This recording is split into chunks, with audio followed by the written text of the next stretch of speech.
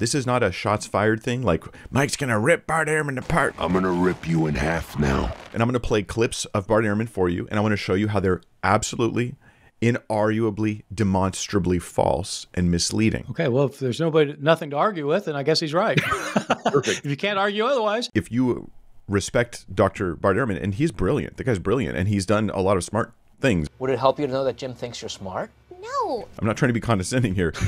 That's nice. Okay. Lord, we lift up our family and friends right now who are perhaps being influenced by maybe Bart Ehrman, or maybe just those who are quoting his material, that people would look at the actual Word of God themselves and not see it through the filter of Bart Ehrman. Wow. Okay.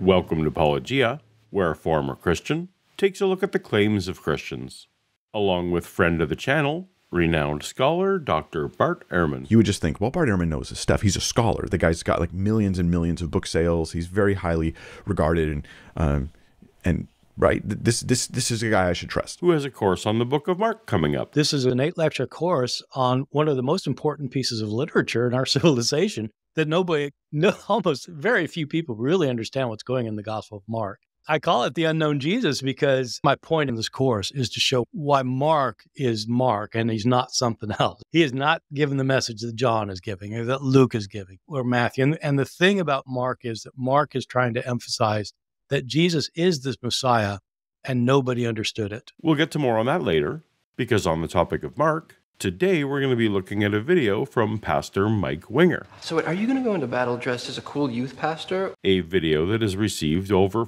400,000 views, called How an Atheist Scholar Misleads Millions of People, the Mark series. And that atheist scholar is you, Dr. Ehrman. What? So for numerous reasons, Dr. Bart Ehrman is incredibly misleading to people. And that's sad. That's very sad. And hopefully this kind of video is going to help fix that. So Dr. Bart Ehrman, the kind of the subject of today's study in the Gospel of Mark, for the most part, he's radically distorting Mark. I mean, radically, horribly distorting Mark, ignoring Mark entirely to construct a false contradiction here that is misleading and convincing to millions of people. Here we go. This is the clip. And the mistake people make is pretending that what Mark has to say is the same thing that Luke has to say, and that what Luke has to say is the same thing that Mark has to say. These are two different gospels with two different points of view. And if you smash them together into one kind of mega gospel, you have ruined the emphasis of each one. Sometimes there are differences in emphases that really matter. Give you one example. Mark has a very powerful portrayal of Jesus going to his death. Jesus has been betrayed by one of his followers. He's turned over to Pontius Pilate, and during his trial, Jesus doesn't say anything to Pontius Pilate except Pilate says, "Are you the king of the Jews?" And Jesus says, "Su leges, you say so." That's all he says. This section, these 5 verses, is what Bart Ehrman's referring to when he says that Jesus says nothing before Pilate except the phrase, "You say so." I don't see how one can debate that Jesus doesn't say much. In his trial, he says 2 words, "Su leges," those in the entire trial. And so, yeah, I think it's pretty safe to say he didn't say much. He's taken out to be crucified. He doesn't say anything. He goes to the place of crucifixion. He's silent the entire way. They nail him to the cross, and he's silent. So Dr. Ehrman wants us to think that Mark is saying the words he records that Jesus says are the only words Jesus says. Then it creates conflict with Luke, because if you go to another gospel, say Luke, John, and it has Jesus saying something during the discussion with Pilate more than "you say so," if Jesus says something, then now it's a conflict, right? Now there's a contradiction between these things. But Mark doesn't actually say this. Mark never, in this whole passage, in the many hours of the day, it never says the only thing Jesus said during this 3 hours was this one phrase. And Jesus, it's true, he doesn't say anything in Mark's gospel. But there's a difference between Jesus doesn't say anything and Mark has Jesus saying nothing.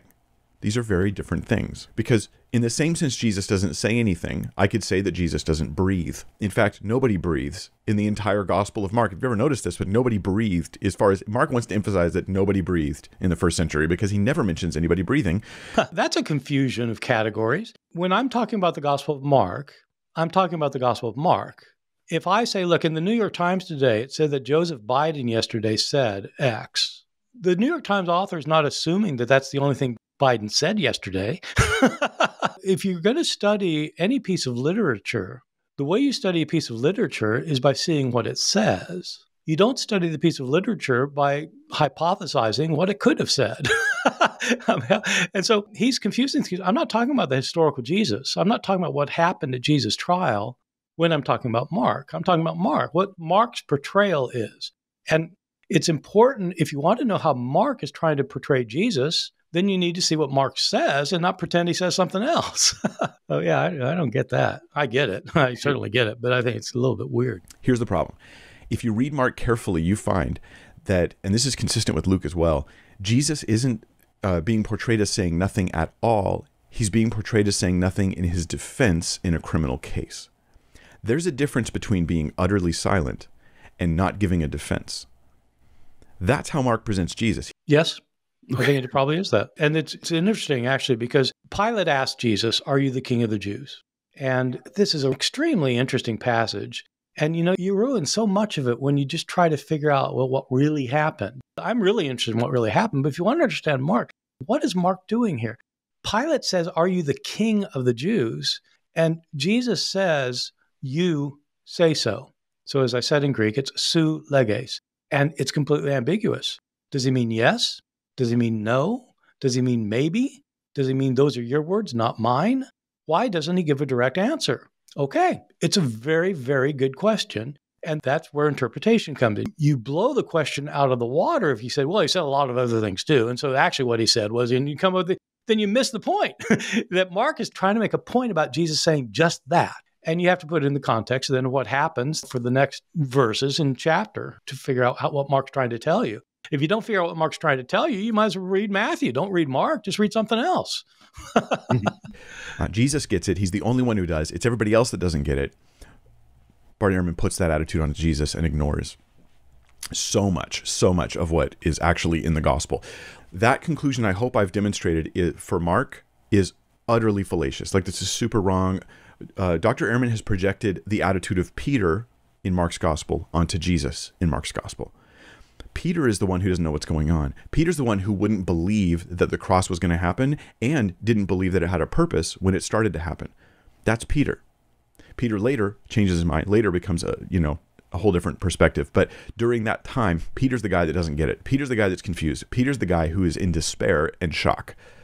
Jesus is not. What Mike is referring to is when you read through Mark's gospel, Jesus regularly says that he's going to be executed and raised from the dead. There are 3 passages that are called passion predictions where he predicts that's going to happen. Jesus in Mark 9:31 predicts his betrayal, his death, and his resurrection. Mark 14:24, again in Mark 10:45. And so you pretty well know that Jesus knows this is going to happen to him.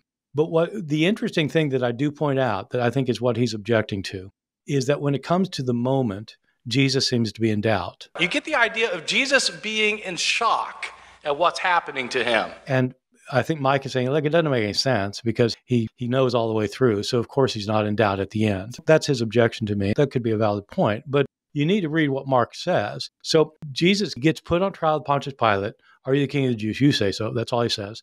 He goes out to the place of crucifixion. He doesn't say anything to anyone. He gets nailed to the cross, doesn't say anything to anyone. He's all hanging on the cross, doesn't say anything at all. In the other Gospels, he says things, but in Mark, he doesn't say anything until the very end. The only thing he does, the only thing he says is, my God, why have you forsaken me? So his disciples have all abandoned him. One of them has denied him. One of them has betrayed him. Everybody walking by him is mocking him. Both robbers are mocking him. And at the very end, he says, my God, why have you forsaken me?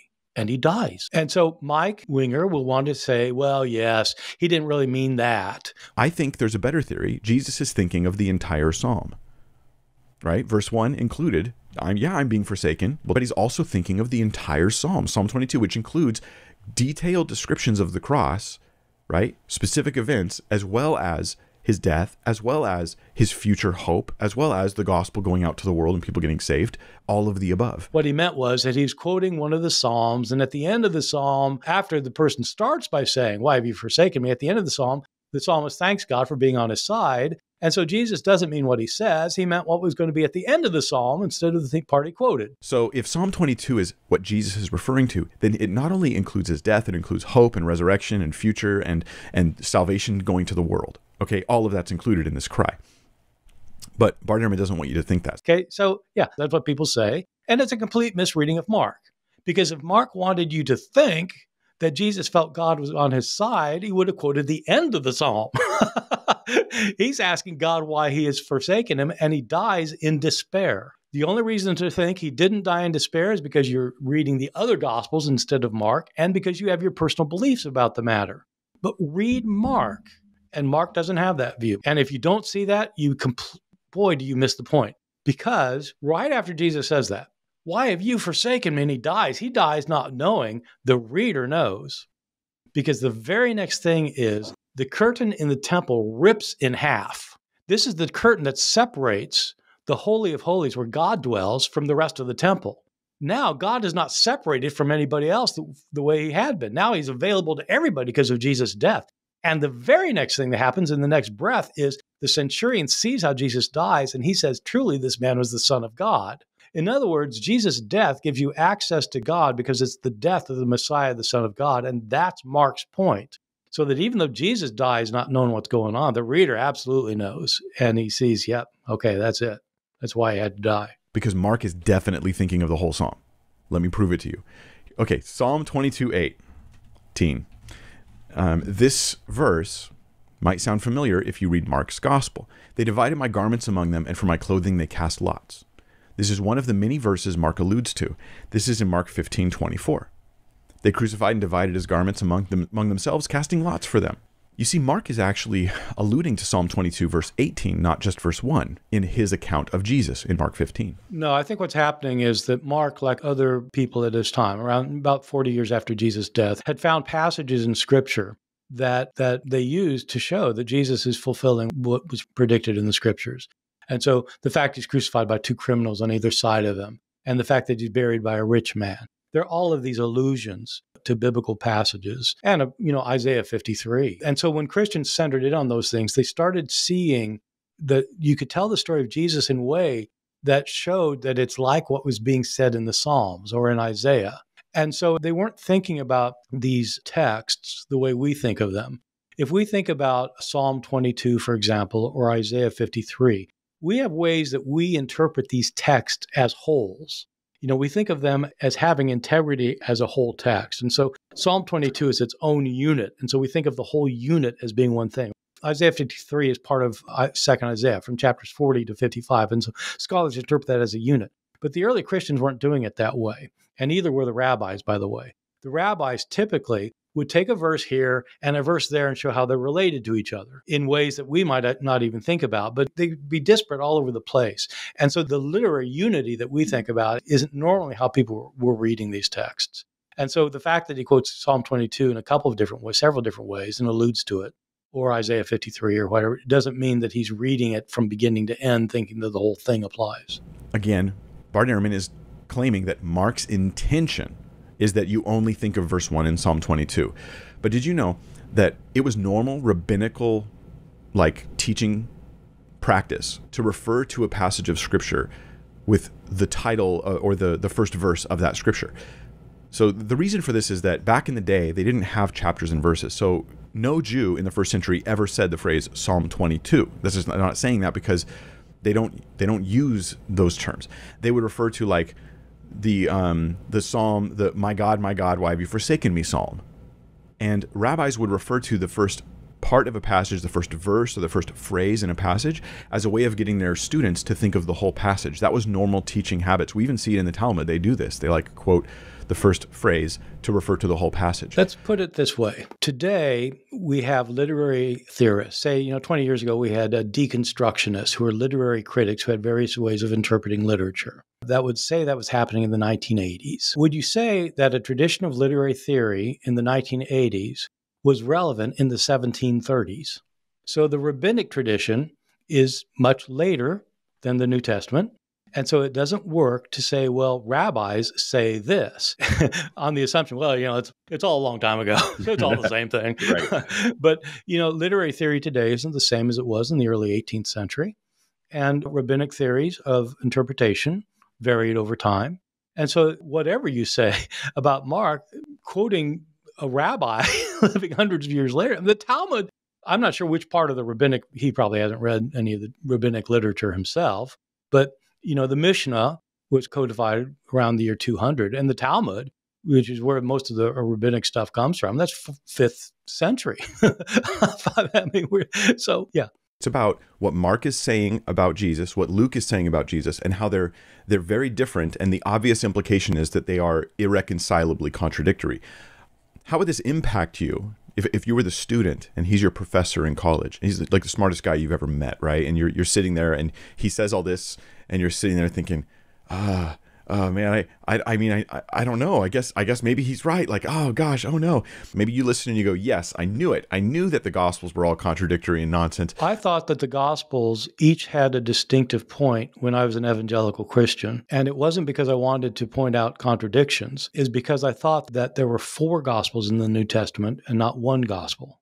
And each of these is a book written by a particular author. Even if you believe that God inspired each author, he inspired 4 different authors, and presumably that's because they have 4 different things to say. And if you pretend that they all mean the same thing, then you don't have any explanation for why there are 4 of them. You just write one of them. And of course, throughout the history of Christianity, that's been the view. And even in the 2nd Christian century, there was an author named Tatian who created this thing called the Diatessaron, which was diatessaron means through the 4. And what he did is he took the 4 Gospels and he combined them into one big gospel. And so he'd take verses from Mark, Matthew, Luke, John, and they put them all together so that the same story would be longer because it'd have everything in it, but there weren't contradictions now because it was all there. And that was the gospel used in Syria for centuries. Rather than the 4 individual Gospels, they used the Diatessaron. And scholars today say, well, yeah, no, that's an interesting enterprise. But when you do that, then you're not really trying to understand what Matthew, for example, is trying to teach or seeing how it's different from John. The result of seeing them as different is, it's true, you do find contradictions there. But that's not the reason for doing it. The reason for doing it is because you want to see what an author says. When I read Charles Dickens, I just don't assume he's saying the same thing as George Eliot, or that Mark Twain is saying the same thing as T.S. Eliot. I mean, it's like you let each author have his own say. And if it turns out they contradict each other, that's worth noting. But that's not why you're doing it. You're doing it to see what an author has to say. This is a place that is targeted by Bart Ehrman to mislead people, in my opinion. He may have turned more Christians into atheists than anybody else alive today. His content that's very persuasive, that is convincing lots of people to depart from the Christian faith, for the most part, he's radically distorting Mark. I mean, radically, horribly distorting Mark, ignoring Mark entirely to construct a false contradiction here that is misleading and convincing to millions of people. Like obviously, this is not Mark's emphasis. That's Ehrman's emphasis, not Mark. Okay, this has nothing to do with the Gospel of Mark. This is all about misleading people about the Word of God, sadly. No, to think it is rather insulting to me. I do not attack Christianity at all. I don't ever try to deconvert anybody. I never try to deconvert any of my students or to convert them to my points of view. My view is that if somebody's a Christian, that's great. Why not? I'm not, but I have no problem with people being a Christian, but I think that it's better to be an informed Christian and to have knowledge about the past and knowledge about the Bible. The opposite of an informed Christian is an ignorant Christian. And why would you want to be an ignorant Christian? And so this kind of historical knowledge doesn't make somebody a non-Christian. These views that I have of the Gospels, I had for years while I was still a Christian, a church-going, Sunday school teaching Christian. And so I may not have been a fundamentalist, but I certainly was a Christian. And so to say that you can't hold these things and be a Christian is just ignorant. And so I don't know Mike Winger, and I don't know why he'd be attacking me like this. But yeah, I have a pretty good suspicion because when I was a fundamentalist, I probably would have been attacking me too. But it's better not to be a fundamentalist. Okay, well, is this upcoming Mark course equally valuable for Christians and non-Christians as well? Oh yeah, no. The point of this course is not to make somebody, like to deconvert somebody. This is to provide information. And this information is, anybody can check out this information. I'll be talking about what Mark says. And you can disagree with everything in it, but I mean, it'd be ridiculous to reject something you haven't even heard yet. And so I'm really interested in knowing Mark's point of view. If Mark is presenting a story about Jesus, and it's important to give Mark his own integrity. You know, when Mike Winger writes a book, which I assume he does, it would not really do him justice to say that he's saying the same thing as Bart Ehrman says in one of his books. We are different authors. And even if you have two scholars writing something, you should read what each one says, because one might be saying something different. So that's how I treat the Gospels. I just want to know what Mark says and what it probably means. Mark is my favorite gospel. This is not, of course, driven by hate. I love the Gospel of Mark. It is my favorite book of the Bible, one of my favorite. I think it's fantastic. And I think most people completely misunderstand it because they simply assume it's like a condensed version of Matthew or something. And so they don't even bother seeing what its distinctive emphases are. But when you see them, you realize this is a work of genius. And that's what I'll be talking about. Excellent. To enroll now in this 8-lecture course from the world-class scholar, Dr. Bart Ehrman, check it out at tinyurl.com/bartmark, BARTMARK, to learn more. And if you order from that link, you'll also be helping this channel, which I greatly appreciate. Thanks as always, Dr. Ehrman, for coming on and clearing things up. Thanks, Paul. See ya. For another Team Up with Bart, tap on the link on screen now, and I'll see you over there. Until next time, later.